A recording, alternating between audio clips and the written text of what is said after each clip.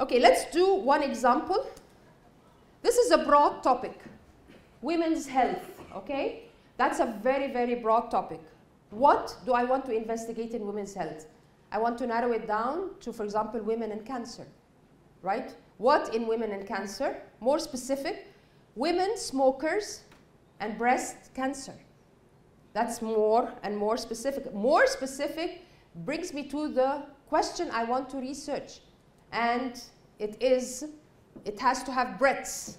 It has to have a measure in it. To what extent is there an association between cigarette smoking and breast cancer risks among women ages 30 to 40? So this limits the age. For example, I have narrowed it down to an age group. And of course, not only women's health, but what I want to investigate. This is an example. Computer games and violence, that's the X and Y. Computer game violence and children. Computer game violence is the subfield.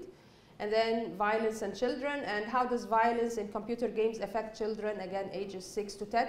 You can also narrow it down to a geographical area if you like.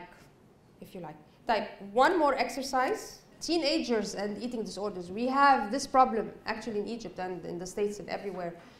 Teenagers, all right, and eating disorders. More specific, teen pressure and one eating disorder. Bulimia is an eating disorder.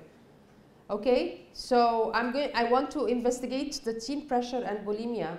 And the research question can then be, what role, if any, does peer pressure play in the development of bulimia among girls in their teens? So here I specified the gender, girls. I specified the age group, teens. And I have two constructs, peer pressure and bulimia as a kind of eating disorder.